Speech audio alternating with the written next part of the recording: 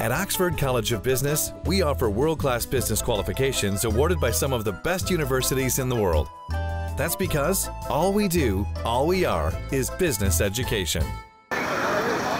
DS Senanayake College, Colombo celebrated its 50th anniversary under the patronage of President Maithripala Sirisena.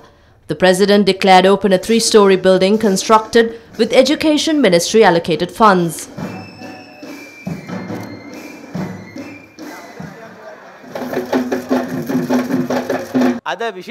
We have introduced revolutionary changes to the education system in the last 2 years. This is a year in which we have introduced the digital classroom.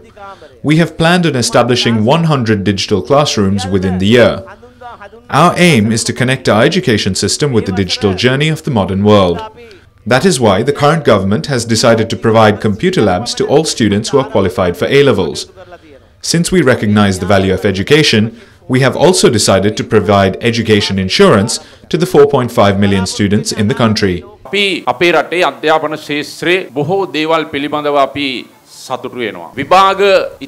are happy with many aspects of our education system. However, there is a concern regarding the proper usage of resources and funds allocated for education.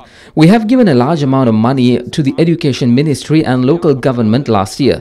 Without any prior notice, I visited schools in Samanthurey in Akkarepattu.